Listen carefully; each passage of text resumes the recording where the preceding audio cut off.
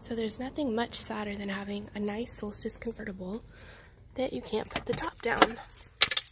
But I fixed it today. I am going to press that. It actually works now.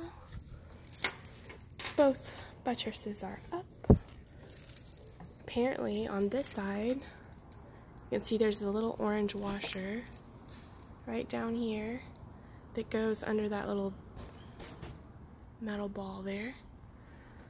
And this is how it's supposed to work. Goes up and down. Oh, it actually connects into the hook, not the ball. Interesting. Okay, so that's how it's supposed to be. And if that little metal ball breaks, if the little orange washer breaks, then you end up with a buttress that will not function.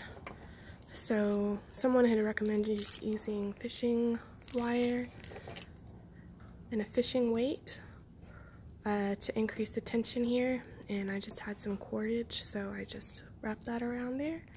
Increases sufficient tension to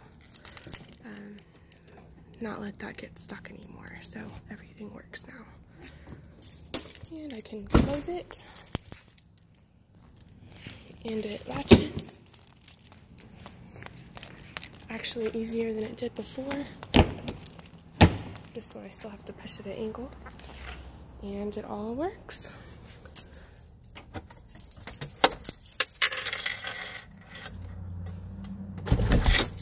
The next thing I have to fix is my fob. But anyway, now I can go carefree to the beach or wherever with my top down. Yay!